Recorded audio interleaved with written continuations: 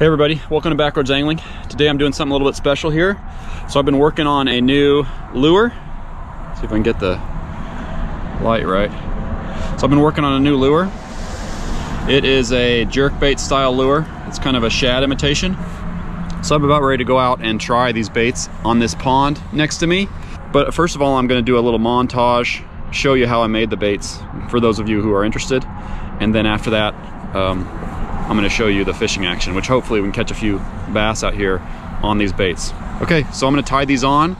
You guys watch the montage and then come back here and we'll catch some fish. Okay, so I thought we'd start the open water season off right. Make a homemade bait here to try and catch our first bass of the year, or whatever fish we can catch on it. I like using a jerkbait this time of year. So I'm going to use this one kind of as my size standard and kind of to get a shape for what I want to do here. We got two different choices of wood. I bought some basswood, which this is about the right size, about 4 inches. But this is very floatable, so I think this is going to be better for like top waters and stuff like that. So last year I did a video where I made a whopper plopper and I made it out of a stick. So one of the only things that I would have changed with that whopper plopper was I would have used different wood, like that basswood, because this wood was so dense that it rode down in the water a little bit, a little lower than I would have wanted it to. So, but I think in this case that's going to be perfect for our jerkbait.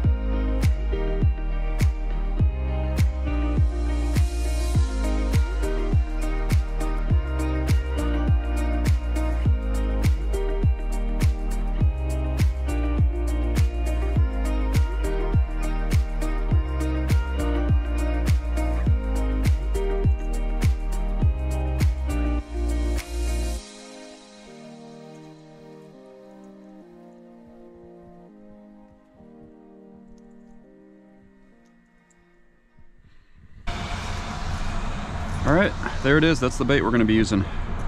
We're gonna go see how it swims, see what it looks like in the water. All right, so when I'm using my own lure, I have to take extra precautions to not snag it, because that's what happened in my last homemade lure video. I ended up finding the bait, but I do not want to have to search for this bait.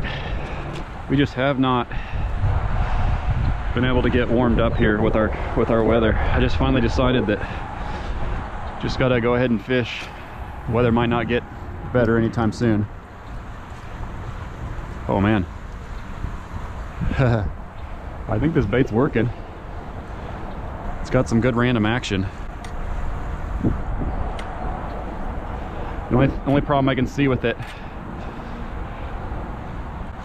is that it wants to float, so I'm gonna have to put some lead in it, keep it from floating.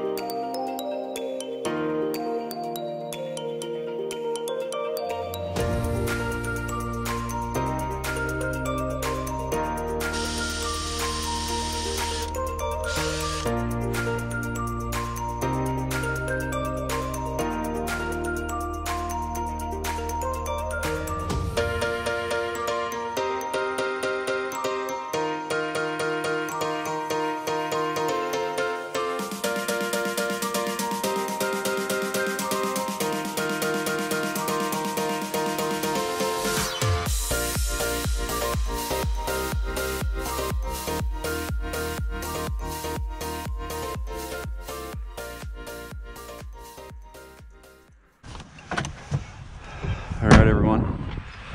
Beautiful sunrise. It's cold.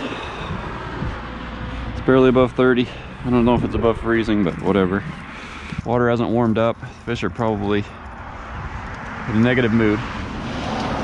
That's what the jerkbait is made for. It's fish in a negative mood.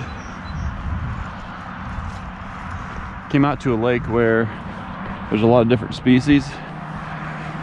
Bass, of course, we could get one of those. There are also, you know, we could get a walleye maybe.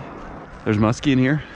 Caught like 3 muskie out of this lake, so get a muskie if we're super lucky. So what I did was I drilled 2 holes in the bottom and put some lead in there. I probably put, I don't know, close to a half ounce of lead because it was so floaty. Gotta stop and appreciate that loon. There's all kinds of bird activity. So I had to put some lead in there. I put like a half ounce, so you know what I did is I overcompensated with lead. And so now what do you think happens? It's got a slow sink to it. It's pretty slow, so I'm thinking it might still be okay. I'll try and get a look at how the bait performs here. We've got some loons around here, which is pretty cool. You know, the fish, I don't think too many of them pulled up shallow here yet, but I'm thinking I'm just gonna walk and cover as much of this rock as I can. This rock jetties and stuff. The bait looks pretty good. I think it's about right. It's not, yeah, I think it looks pretty good.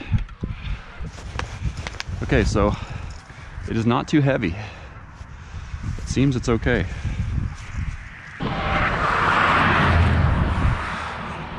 I just hope that there's at least one fish hanging around this rock somewhere. I'm just gonna walk all of these, as many of these rock jetties as I can in the next hour or so, and just hope there's a fish around. Oh yeah. It looks pretty good.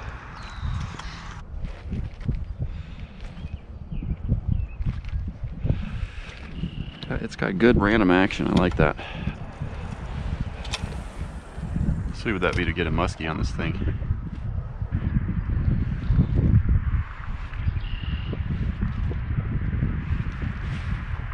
Holy crap, what do I got? Grass? I got a fish. I got a fish. Yeah, I land this guy, largemouth. Nice largemouth. Are you kidding me? Yes. Holy crap, that's a nice fish too. Look at that. New jerkbait. Boom. That's what I'm talking about. Nice fat, pre-spawn largemouth. Probably a 2-pounder. Yes. I've only been out here for, that's probably like my 10th cast. So, okay. Thank you, fishy.